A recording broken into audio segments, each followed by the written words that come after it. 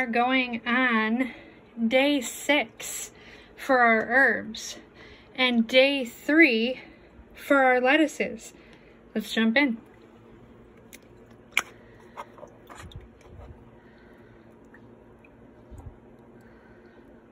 So that's our parsley. Nothing yet.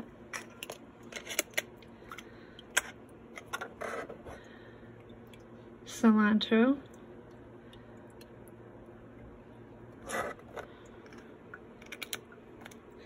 And it's so fun that I don't even have to tip over the basil. I can just show you. Look at it. Isn't it beautiful?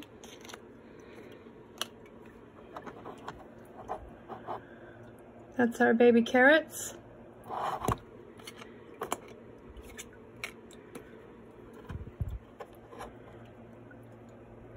That's our dill.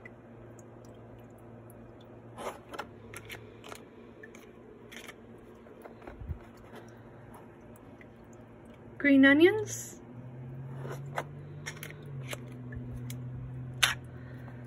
And chives. I don't even have to tip that one either. It's so fun. One thing I forgot to mention in this setup is when you go to refill your tank, you can either take this top off if you want to, just be real careful that your pods don't spill out, or you can pull this guy up and fill it there. But remember, you want your water always to be between 4.5 and 5 liters. And you do have to replace the nutrients. So let's go ahead and check on lettuce. That's our Freedom mix. So cool. Day 3, I don't even have to tip it over. It's just doing its thing, guys.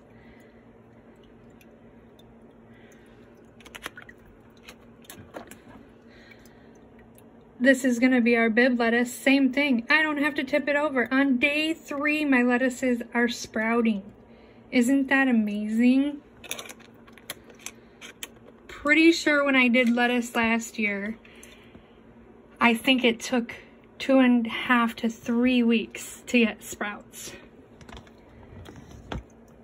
This right here is going to be the romaine.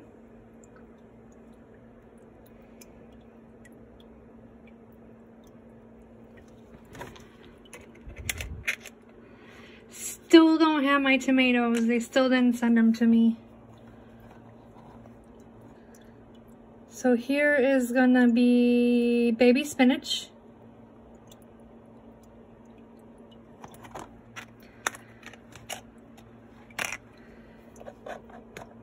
The regular spinach.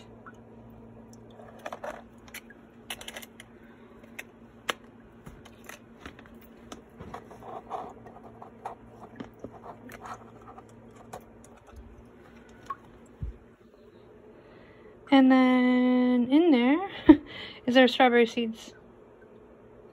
Alright guys, so, and then if we want to go ahead and take a look, real quick look at the soil babies.